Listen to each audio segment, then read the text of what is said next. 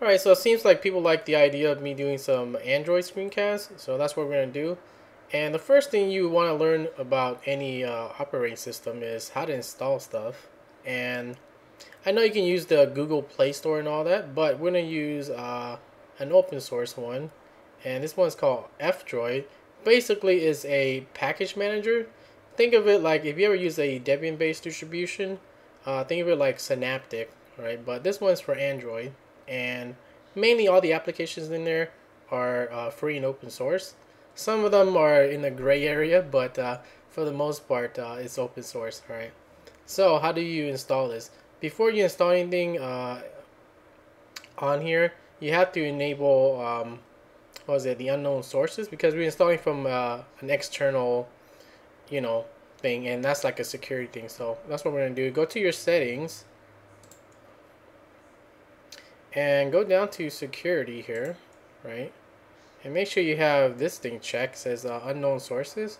Check that box, and it'll allow us to install external APK files. So that's what we're gonna do here. Get out of that, and after that, just head over to the website. Let's open a browser in here, right? And just go to what is it called? f-droid.org here, and you can download the file here where it says click here or whatever. Or if you have like a camera and a barcode scanner, you can use this QR code, and you can download with this way if you want. So either or, just install that sucker. Once you download it though, this is how you would install it here. Let me see. Go to your file manager, and it should be in your downloads, right? And it should say fdroid.apk here, and you click on that sucker, and it'll say package installer, and you say and then you install it, whatever. That'll be it for that. Now after you install it, let's go back here. So they give you this icon. This is F-Droid, and basically is your package manager.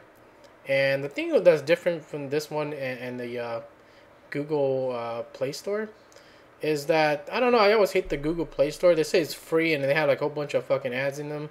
Some of them are like scam applications, or it's false advertisement. So I really hate those things, and I just started using this more and more often. So that's it, right? Anyway, let's explain what you can do in here. So if you ever use Synaptic Package Manager, pretty much if you have that idea down, then you understand this easily. Or if you use any distributions and you know how to use the package manager, you pretty much understand how this works here. Okay, but here's some options I will recommend you do. You go in here, top here, and go to preference, because by default they only show you the completely free and open source software, right? But if you want to see all your applications like you normally do if you ever use Synaptic and you have show all files, so that's what we're going to do here. We're going to show everything, and right now they show you they call these anti-features, like features that are kind of like in the gray area, like advertisement. Some of them track you, some add-ons, and what is this? Some of the network surfaces, and even some dependencies that requires non-free apps. So it's kind of like, if you're on a distribution and you install MP3 codecs, right? Those are not really free and open source, but you still need, like MP3s and stuff like that. So it's in a gray area in my opinion, but that's it. So check all these suckers, and even the ones down here, you just check all these suckers like I do, and they'll show you like all the applications that you can install using this package manager. So that's it for that. Let's go back here. Now in here, if you want to search for something, let's say we do a search here. Click on the search button here, and let's say we search for DuckDuckGo, right? And here we go, this one. So you click on it and you say, oh, you know what? I read the description, I like it, and now we're gonna install it. So click on install up top here, and then I'll open this one. It says package installer, and say yeah. We'll just do, you can always put always, but let's say we just want to see it once. And it says install. Okay, we'll install it, and that's it. You're done, right?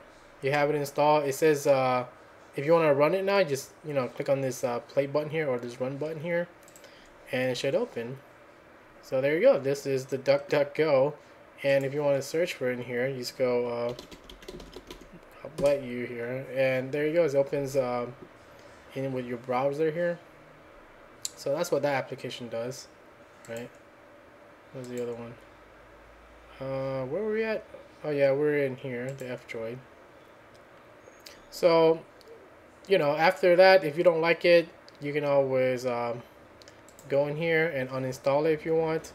You can visit their website, whatever, the source code, some issues, whatever, right? So let's say if you want to uninstall it, you click uninstall, and there you go.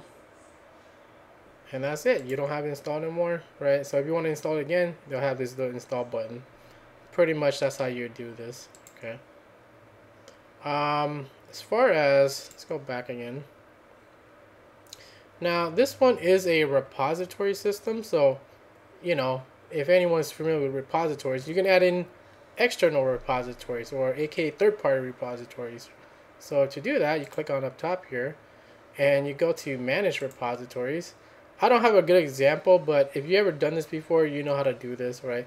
You just add in your repositories, the address of it, kind of like the PPA systems if you're on the Ubuntu's, or if the old school one, it's just a repository line. So that's it for that. If you want to add in external repositories, I don't think there's a lot of them, so that's why I don't have a good example, but that's how you would do it here. So that's that. Now, as far as this one, well, they give you the application names over here, right? And over here, I wish they have like this, how they have it in Synaptic where you see like if it's installed or not. They don't have that. I wish they had that. But over here on the side, they just have the license like GPL3, GPL2, Apache 2, and so on and so forth for the license of the software. If you want to see like different categories, because right now you have like up top here it says what's new, and these are just the newest applications that I guess they updated or whatever. But if you want to see different categories, click on that and you can see that they have it divided by different categories. So you can go what was that, maybe science and education, you can go in there and you see like just those categories only. So you can use different categories if you like. Over here is just your install tab, so every application that you have installed, and these are the updates that you can do. So that's pretty much it for the program. It's a good way to have a repository is like a Linux distribution and so on and so forth. I wish there was like a real open source Android where you just have like kind of like Linux where you have well, we already have a open source repository here. And maybe like on top of that put CyanogenMod mod or something like that, and now you have like all the open source software, and it will be like a real Linux distribution but using Android stuff. So that would be cool. But anyways, this is F-Droid, and it's a package manager, and I'll talk about some of the software I like in here that's also open source and free and all that. And the good thing about this one, which I like, is that they don't have well, I believe you can show like you don't have to show ads in here, but I think there's some program that has ads. But in the Play Store, there's like a whole bunch of fucking ads for the free software.